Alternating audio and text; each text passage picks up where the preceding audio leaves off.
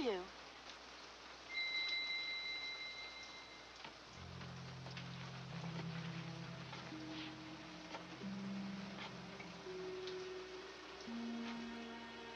Is anybody still here?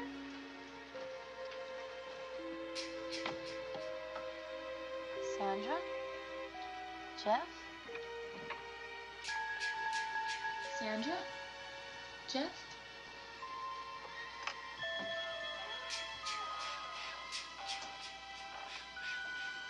Sandra? Sandra? Sandra?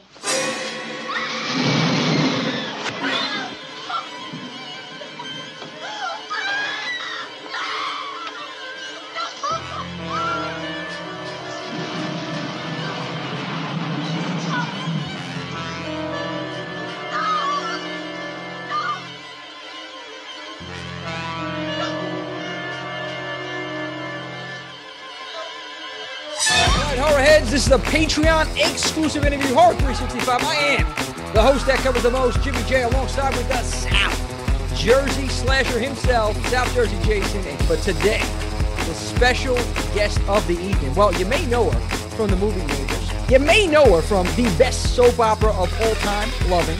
Or you may know her from Friday the 13th, Part 2. She is Lauren Marie Taylor. Miss Taylor, how was you today? Awesome to have you on. Oh my God. You know, I'm just like right now, little butterflies. I'm excited that you're on with us right now. Me and Brian, these two guys, and taking the time here. But I got to ask you, I ask everybody this. What was your introduction into the horror genre? Oh, wow. Jeepers. Well, first of all, I grew up across the street from a cemetery. Oh, nice. So that's kind of like, it's like built into my DNA to be creeped out about everything, especially the dark. But when I was a kid, there was this show. I'm dating myself.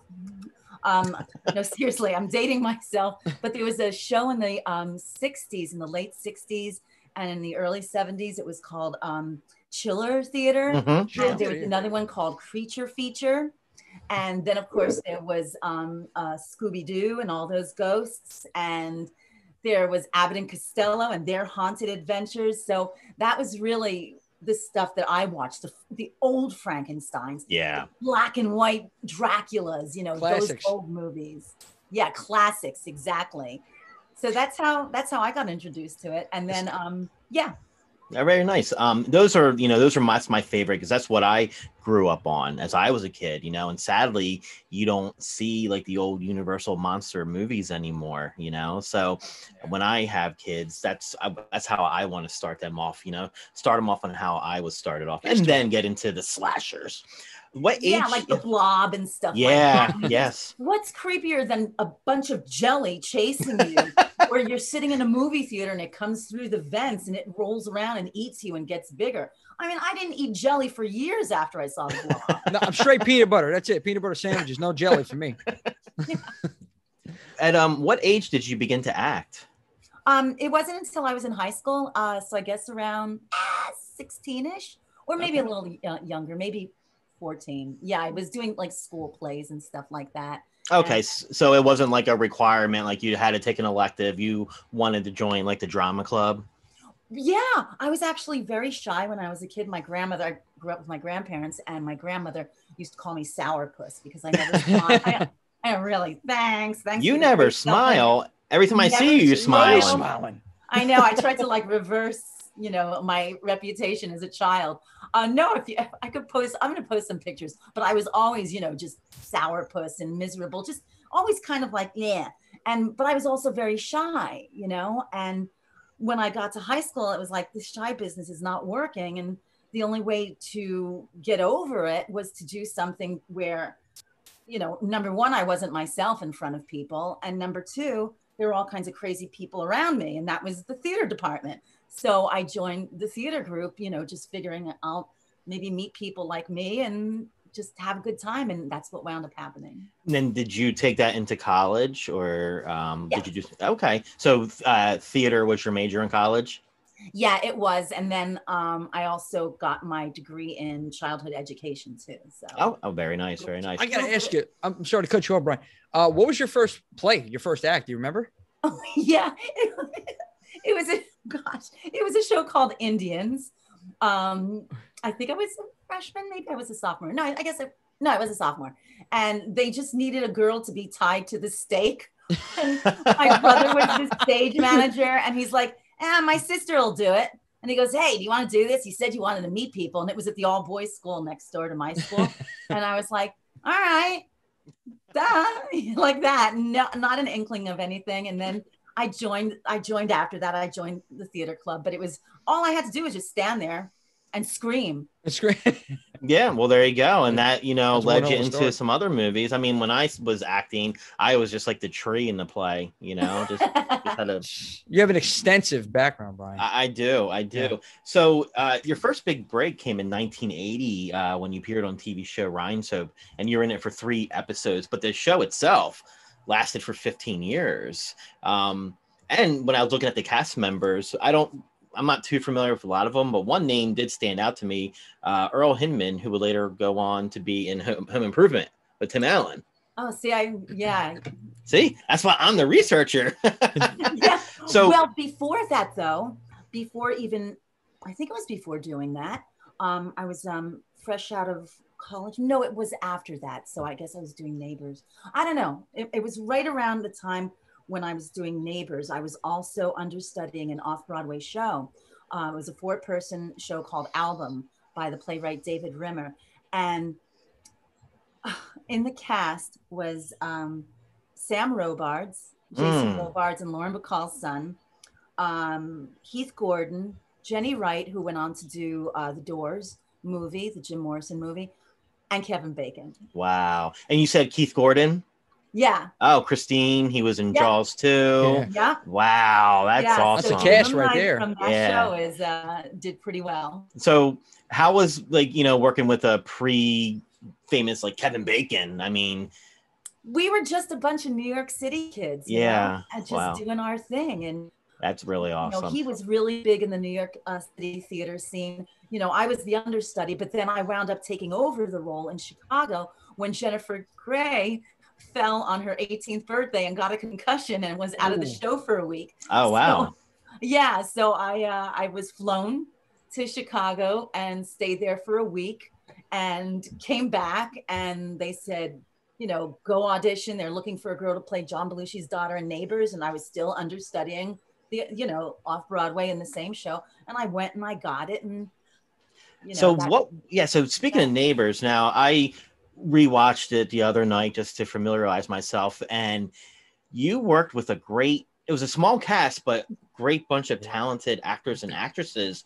What was that like, your first big movie, working with Dan Aykroyd, John Belushi, Kathy Moriarty? Like, tell us. That was another cast right there. Yeah. It was, it was funny because I was young, I was not young, it's whatever. I'm not going to tell you. Well, you probably all know. I guess I was 19 when I was filming it or so.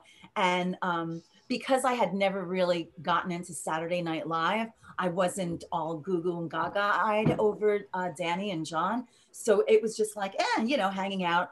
I mean, they took me shopping for the wardrobe down in the East Village, and I knew the East Village because I'm a New York City. From Manhattan? I don't mean to cut you. From Manhattan or the outer boroughs? I grew up in the Bronx, but then I went to school in Manhattan. But anyway, so then when I left college, because I was working so much, I was just like never there. So when I left college, I got my own place on 85th Street on the East Side. So I would live there for a few years. But anyway, they took me shopping for all those cool clothes that I wore. Yeah. In character. And, it was just, it didn't occur to me that I was with John Belushi and Dan Aykroyd, like with my castmates. We used to put 20 of them in there. We'd activate the speed rollers, turn on the master hose circuits, and that'd be it. Vic Sex Liquid Lunch. Good night, everybody. I'm going to bed. I bet you never seen a pair of these before. Take a snap.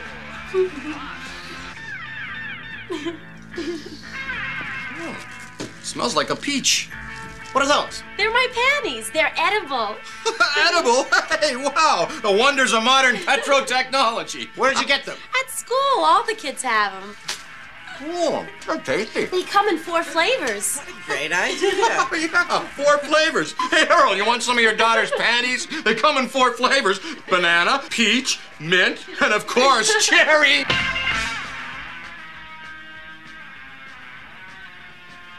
Good night, ladies. I got a question. I'm sorry to cut you off, Miss Taylor. But who was it that picked out the edible panties? Was that Dan Aykroyd or was that John Belushi? Well, I can tell you a couple stories there. Well, let's hear them. Shield forever. It was a mutual decision between the 3 of us. He was like, "Hey, Did Aykroyd should we really get them?" And I said, "Yeah, let's really get them." So he goes, "What flavor should we get?" I said, "I don't know. You guys are the ones who are going to be eating them." Did Aykroyd look at you when you said that with that eye like he did in Dragnet? Oh, that eyebrow up? Yes, he did, actually. Yeah, 'cause wow. your character was like the total opposite of Vicky. You know, like she comes in like this, like, you know, basically the punk scene was popular then, and that's your character. But then like halfway through your performance, she's wearing just like a regular dress, looking like a goody two shoes, and then she leaves the movie as the punk again, leaving with the really the tow truck driver. Yes. Yeah. And I have to say, like the other tow truck driver, like the mechanic, I'm like, man, this guy looks familiar. And then I'm looking at the cast. I forget his name offhand, but he would later go on to play Sweet Chuck in the Police Academy movies. And really? And he was a writer for Saturday Night Live. So they just aged him because he had makeup on. Yes, that's right. Yes. Okay. Yes, I know. Now I know who you're talking about. Yeah. Yeah, it's like going in a time capsule for you, you know, because it's, you know, man, I just can't believe, like, you know, your first big role and you had these comedy legends, you know, and it's forever stamped in movie history, you know. Yeah, and whenever I talk about it to people, like, you know, if I'm at a party, well, not that we've been in any parties in the past year, but, you know, if I'm at a party or just hanging out with people, or, you know, I talk about it and I say it was like the best time of my life. It was just, but I feel it was just, they would come and pick me up at the theater, you know, at the end of the night, because, you know, as an understudy, you wear many hats backstage. You also do stage managing and stuff like that, and sound editing, and they would wait by the door and just swoop me away, and we'd go out all night, and then we'd film the next day, and then that night I would be back at the theater and go out all night. I swear, I don't think I slept for 3 months. Wow. Oh, wow. And you were still able to perform at top level over there. I mean, going out all night. I guess when you're younger, that's it. You know, even when I was younger, you would just break night and then go to school or do what you had to do, go to work. Yeah. Well, I feel like the edible panty scene, maybe that's why they wrote your character to have, you know, those brown panties for the next one. And you got typecast. Actually, I did Friday the 13th first. Okay. Then I did Neighbors. So maybe it was Belushi's way of saying, those ugly brown underwear, you deserve these now, honey. I felt bad for his character, you know, because his character was like the polar opposite of how his performances were, you know, and his character, you from the minute you are introduced to him, you already feel bad for his character, you know, and like just the chemistry him and Dan Aykroyd had, you'll never get that again. I mean, we had that with David Spade and Chris Farley, but it's very rare nowadays. So let's talk about Friday the 13th. So do you remember how, like, you auditioned for it? Like, how did you hear about it for your agent? Yeah. Back then when you were younger, you had a manager, and that person acts as the liaison with the smaller agencies who get the phone calls from the producers or the directors. So I've been doing a lot of TV commercials and a lot of jingles at the time. And the casting director, Meg Simon, had been the casting director on many of the commercials that I had booked. So when it came up through the agent to my manager, they're like, oh, we have an audition for Lauren Marie, blah, blah, blah. You know, it's with Meg Simon. It's for, you know, a horror movie. You know, I didn't know anything about it. And I went in and was like, hey, how you doing? Oh, good. How are you doing? You know, blah, blah. Well, this is kind of weird auditioning for a film. Yeah. She's like, yeah, it'll be good for you. So I auditioned and I got it. You know, I don't even think I had a call back for it. And I got it right away. And yeah, that's how I got it. You know? Now, did you know at the time it was a sequel to Friday the 13th, or did they call it like a different movie?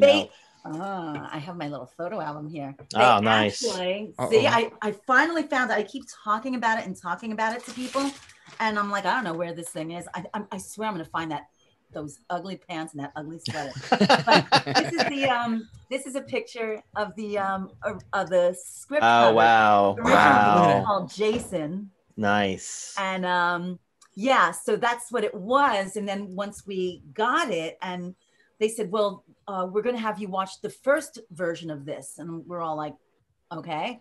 And they're like, well, this is a part 2, but we're naming it Jason. And I was like, oh, we were like, I don't care, whatever. And so we watched part 1 because I think it had also just come out where we were making it. Yep. Yeah.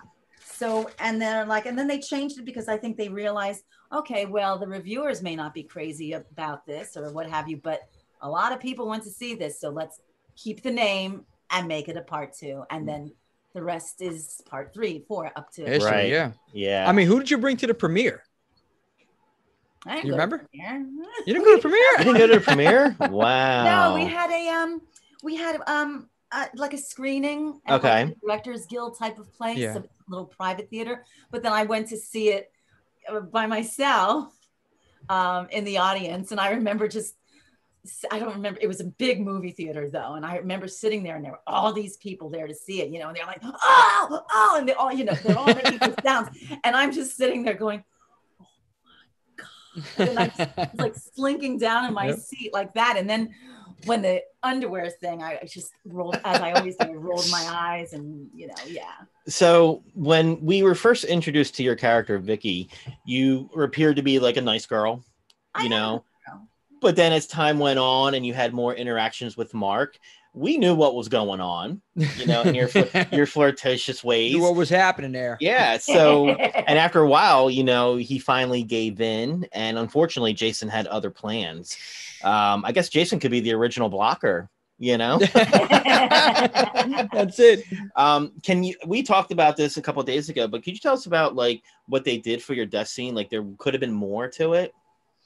Yeah, everybody talks about how that's, I don't want to say the most painful to watch, but a lot of people say it was just painful to watch because it took so long for, the knife to come down and stab her, in her heart or wherever he stabs her. They didn't film any extra stuff like that. It was really just, the shock, of getting a knife, slashed across your thigh and blood, and just the shock of seeing something with a thing over his head coming at you, not seeing a face. It's like, it's like you realize they're not playing a joke on you. Jeff and what's her name, Sandra, are not playing a joke on you. Right. That's a dead body, and oh, by the way, this dude's hanging behind me. Yeah. So when Jason comes out of like under the blankets, was that like were you in the room when that happened? So was your reaction like, or was that like shot separately? Yeah, at that time they did not have 2 cameras rolling. They would have that, and then I was like here behind the camera, and he's coming. So the camera's here, I'm here, and then he comes out of the bed, like at me. So they shot that.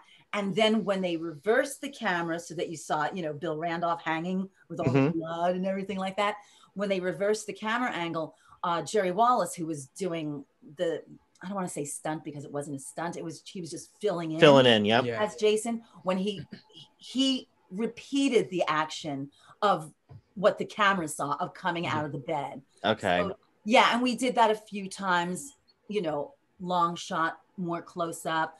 Then the blood capsule wouldn't burst, and Steve Miner was getting pissed at me. He was like, "Lauren, bite down harder." I'm like, "But you said to not make it look like," and I was just like, he said not to make it look like I was actually biting down. I really don't have. I mean, I'm a vegetarian for a few years now. I guess my teeth got soft. I don't know. And he just looked at me. He was just like, "Bite down harder." And I went, "Okay." I think I was more terrified of Steve Miner and him not, liking what I was doing or thinking that I wasn't listening to him than I was of the knife coming at me and the sack head. So even though you didn't share any scenes with Warrington Gillette or Steve Dash, did you have any interactions with them on set? Only with Warrington. Okay. I mean, with Steve Dash, when we had to go back and film the dead bodies scene, and that was the coming through the window business. Yeah. You know, then I saw, you know, oh hi, how are you? I mean, he was around, but we didn't have like, you know, a rapport of any sort. Okay, right. He was the stunt guy. Yeah. Whereas Warrington stayed at the camp for the most part, hung around, you know, yuck. I mean, he really didn't have to be there. Right. Because, you know, anybody can put a sack over their head. But he would just come and hang out. I think I have a picture. I'm going to close my that's awesome. Again. But anyway, so he would hang around at the camp. Oh, there's a fun picture. Like, you know, they would put the makeup on him. Here's him. Oh, wow. Oh, nice. Wow. Yeah. Oh, man. That is you know, so they would awesome. put the makeup on him and get him ready to do all the different effects. Oh, I have pictures of him in the process of getting the makeup put on. Oh, too. wow.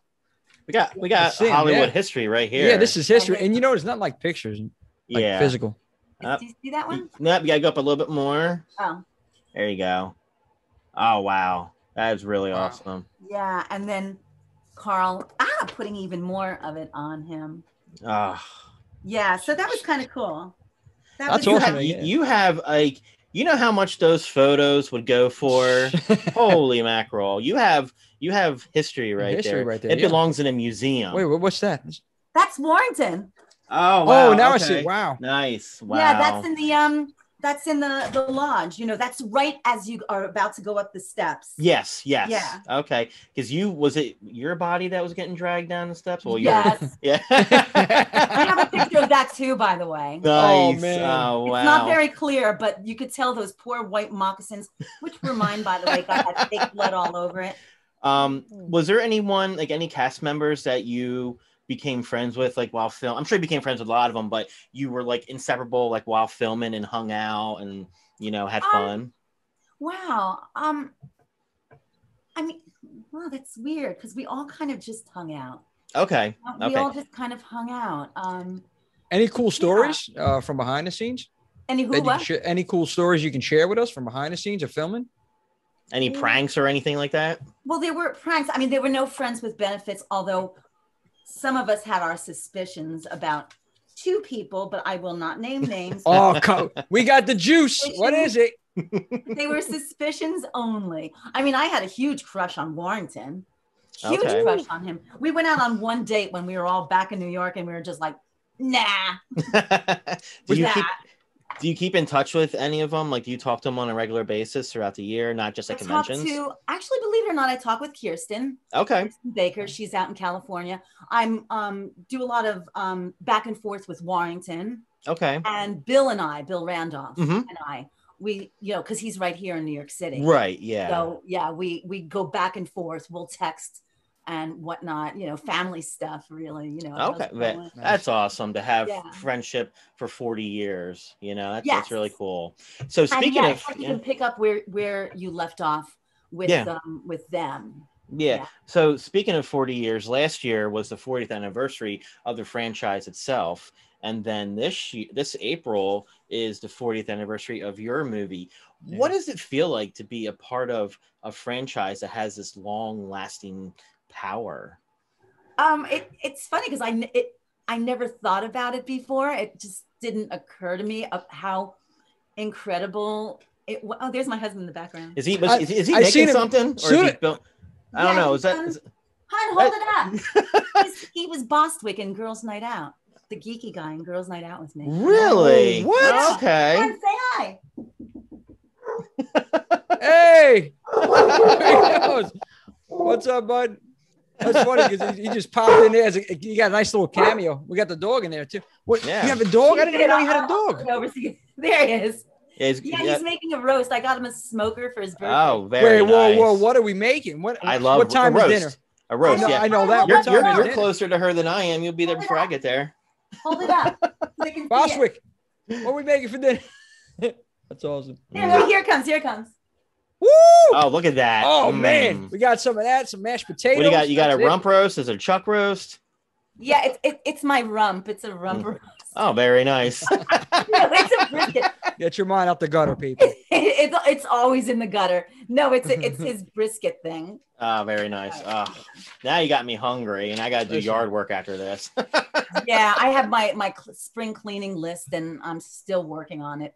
But anyway, getting back to the question, yeah, like I said, I had no idea that the franchise was this big until Warrington called me one day out of the blue and said, "Hey, are you in the city?" And I was like, "Yeah, I'm in the city." He goes, "Why don't you come over to the Javits Center?" No, it was at one of those hotels at the time. It was a convention. And I said, "Well, what for?" And he said, "Well, Bill and I are here, and we're, meeting and greeting, and signing stuff." And I said, "What are you talking about?" He's like, "Yes, get over here." So I went over there, and I'm walking through and people just start staring at me. I'm like, do I have like boogers on my face or something? Why are these people staring at me? I really no clue. And I'm walking because, I'd gotten used to getting stared at after being on the soap opera for many years. Mm-hmm. Yeah. But this wasn't a mall. Usually I get recognized at the mall from the soap opera at that time period that, Warrington called me. So I get up there and I go up the escalator and I'm like, where are you? He goes, "Well, we're in this corner, blah, blah, just look for the banner." So I go there and I see this line of people. I'm like, what the heck? And he goes, "Get over here." And people are like, "Oh my God, it's Vicky." And I said, "What is this?" And he goes, and so he told me, he goes, "They have these conventions, you should start going." And I said, "Well, I've never heard of them." So I basically crashed that one, kind of like when I crashed your Instagram live feed last week.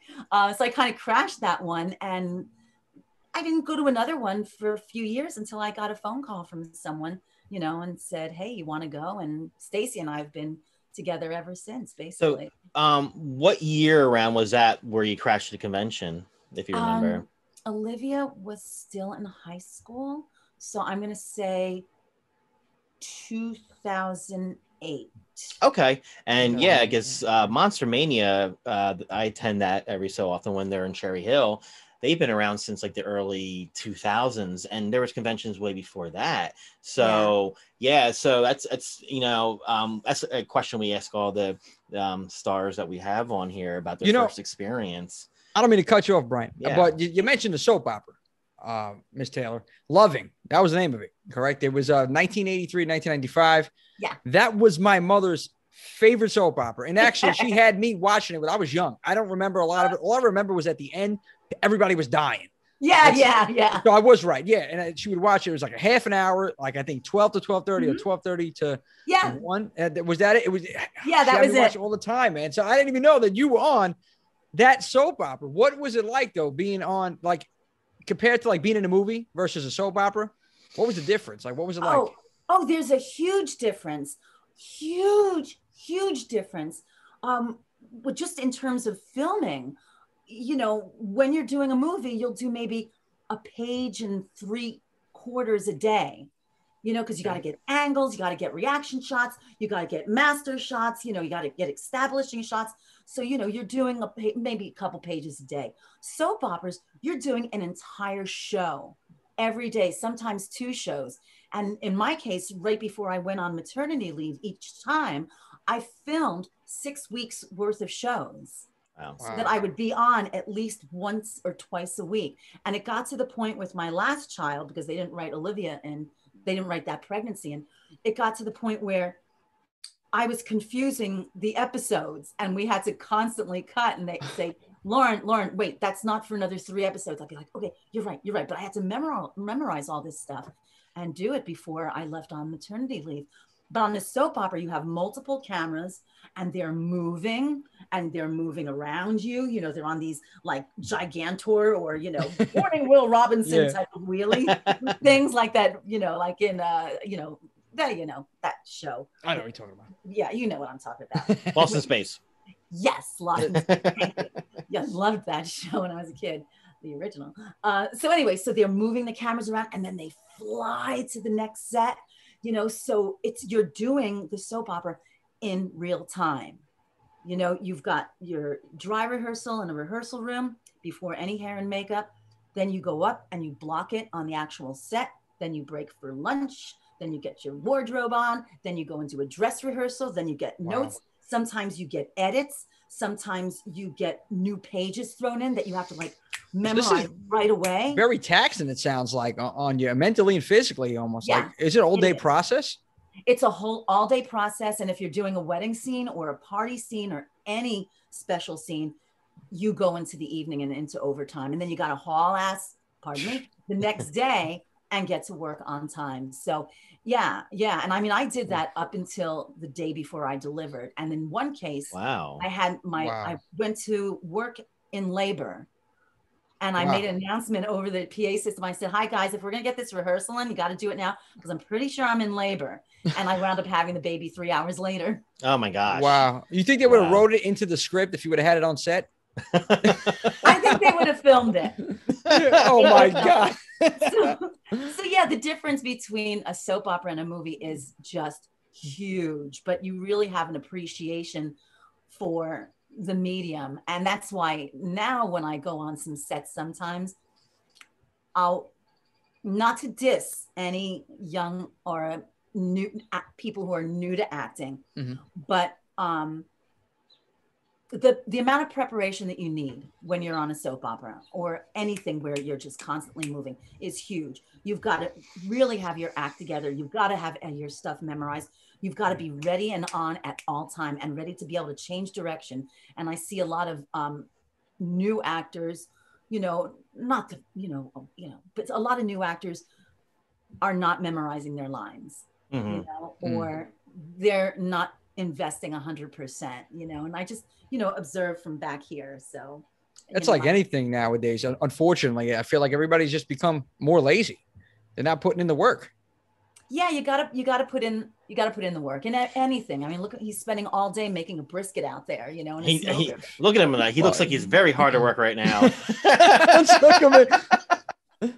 Oh man! At least he's not in his hammock. I don't know. Or walking around in his underwear, So. Oh, yeah. That would have been a treat. I would have asked him, "Are those edible?" People want to know. Don't get him started. He'll never leave. Yeah, me alone for the day. I actually had the opportunity to work with Dave Brown of the fan film. His name was Jason, and we partnered together to make another fan film, a short 12-minute movie. And I was there with him from beginning to end as far as casting the actors and actresses. And it's amazing to see that firsthand, the practice that you do, like as far as just like that, you can go into character. You might be joking around, but when they say action, you're like this whole different person. I could never do that, especially if maybe in a dramatic role, but in a comedy role, I wouldn't be able to do it because I'd be cracking up the whole time. But it was just awesome to see that side of, behind the camera. So it's awesome what you guys do. Yeah, it is pretty cool when you step back and think about it. Like sometimes I'll, be running and it'll be after I talk to, you guys or whatever, like I'm gonna go out for a hike after this with the poor dog, a neurotic dog.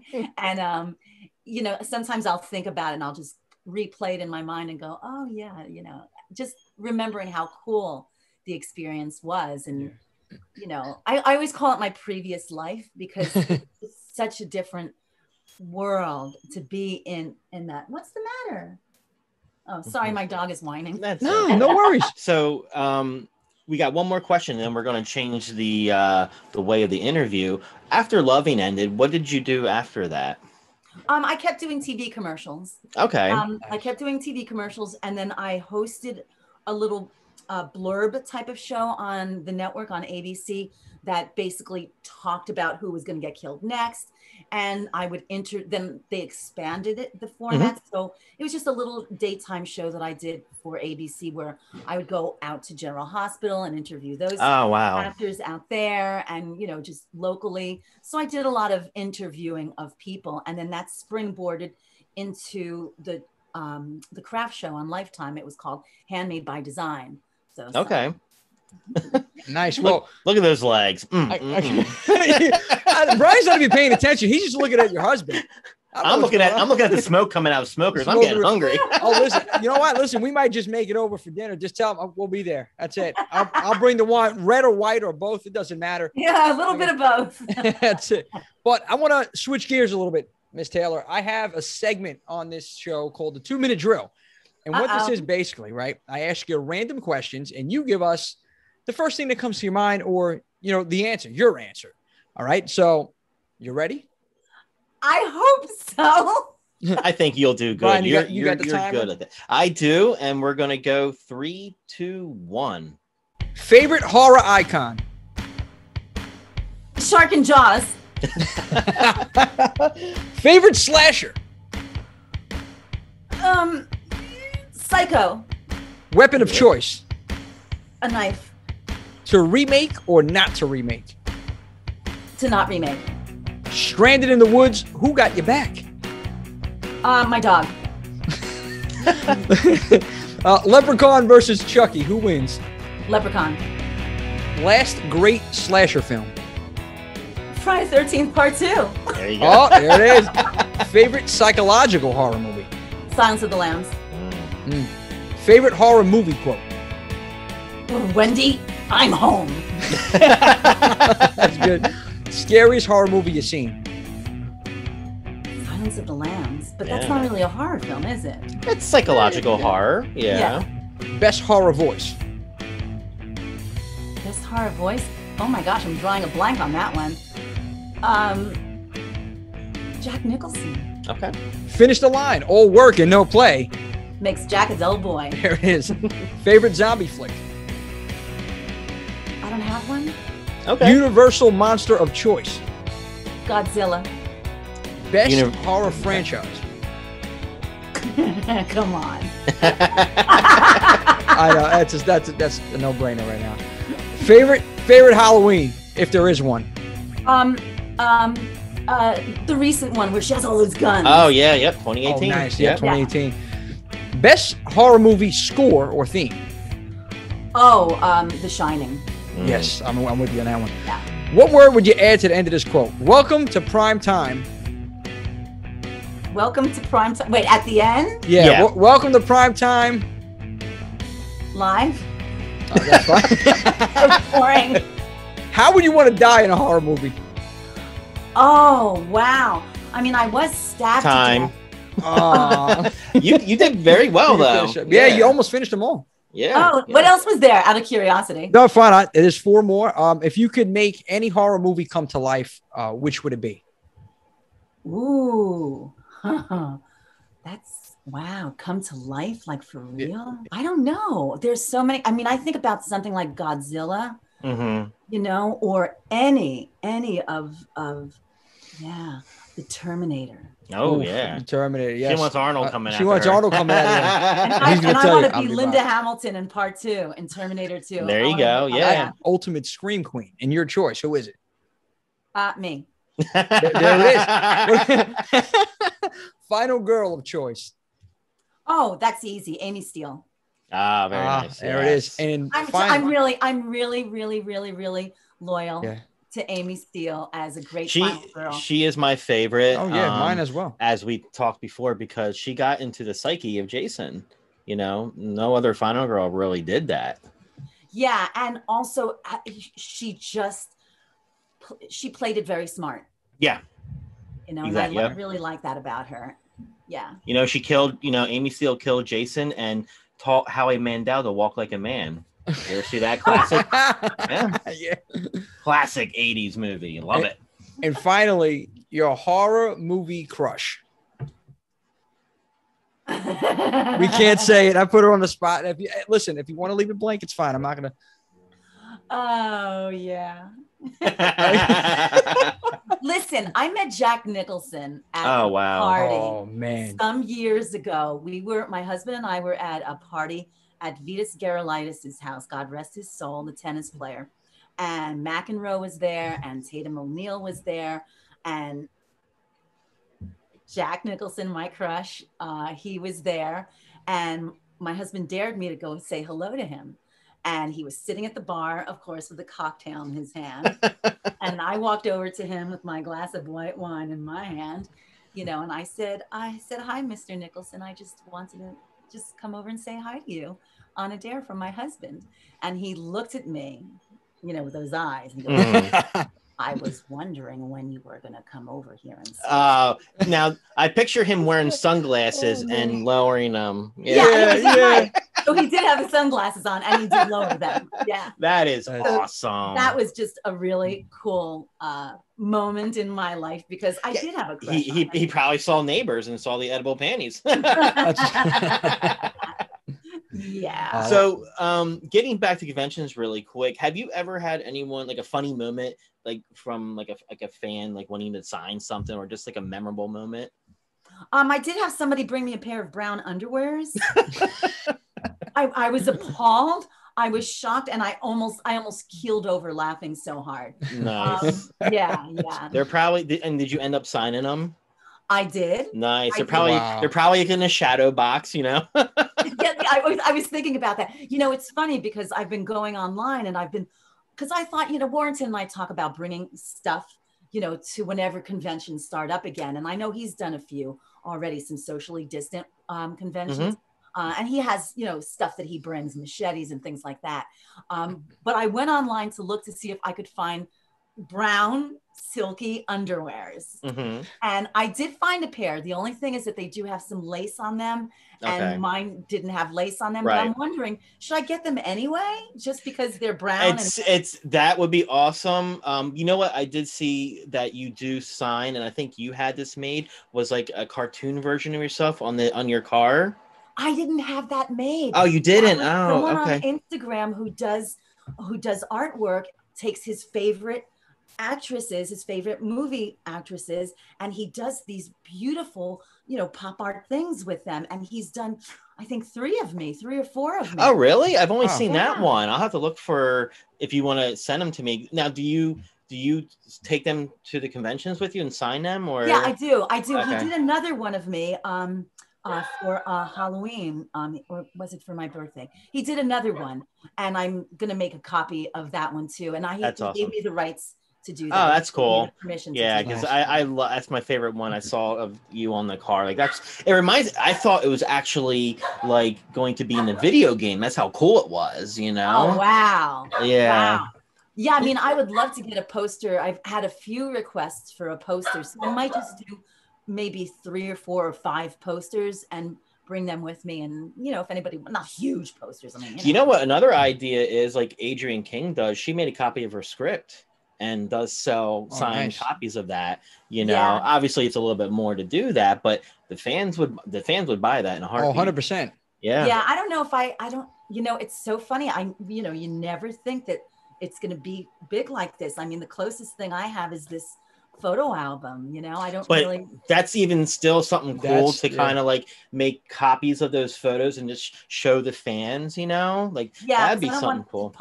Because I lent the photo album to, a couple of times, and there are pictures missing. Yeah, kind of a bummer. Yeah, no good. Yeah, but that'd be an awesome, fun idea. Just I want to let you know. Photos. I want to let you know, Miss Taylor, in light of the brown underwear, what I'm doing right now, I'm making a donation to Victoria's Secret. We are going to try to get you a line of brown underwear from Vicky's. We're calling them the Vickies. Vicky's. Yeah. Vicky's. There it is. All right. Do you want to do the final question, Jimmy? I got you. So last question here, Miss Taylor. What advice would 2021 Miss Lauren Marie Taylor give 1981 Miss Lauren Marie Taylor? Oh, wow. My dog is looking at me like this is like, you know, world peace question or something. He's like, you better say the right thing. You would adopt another dog. I would, I would definitely tell myself not to think that you're second best, because I always thought I was. Oh, no, negative right here. Come on, you're our favorite. Okay. Thank you. That's it, 100%. Yeah, thank you. And I really got to say, I really appreciate you guys. And I really just appreciate, you know, all of y'all's support and everything. It's really meant a lot to me, especially, you know, being quarantined all year and, you know, not working or anything like that. It's just been really great to meet so many people through social media, you know, and do things like this with you guys. I really appreciate it. And it does, it tells that 1981 Lauren Marie Taylor, you know, why did you think that? Why did you think that you were not as good as this person? You know, always comparing yourself. So that's what I would say to anybody, you know, starting out or even just looking to pursue their dreams, is just not to underestimate yourself, to really believe in yourself, you know, and not spend a lifetime always looking behind and thinking, oh, she's better, you know? Listen, that was nice, Ms. Taylor. I want to thank you actually for taking the time to come on like a podcast, a vlog, whatever you want to call it, with these guys right here. I mean, Jimmy J, South Jersey Slash. I mean, who are we? Come on.